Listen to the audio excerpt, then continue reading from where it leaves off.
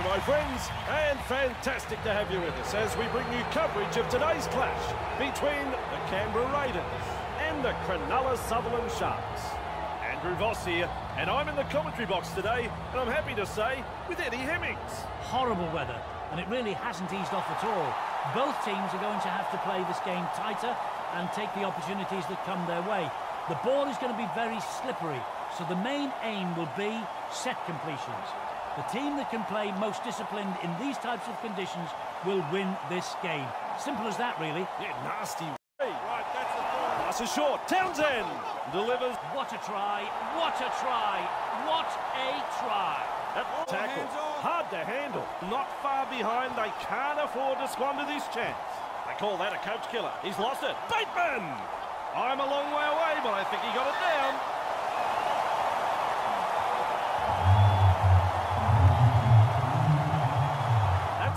Light. It is a try.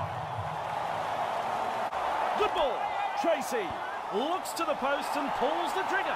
He's kicked it. He's kicked it. This game is all over.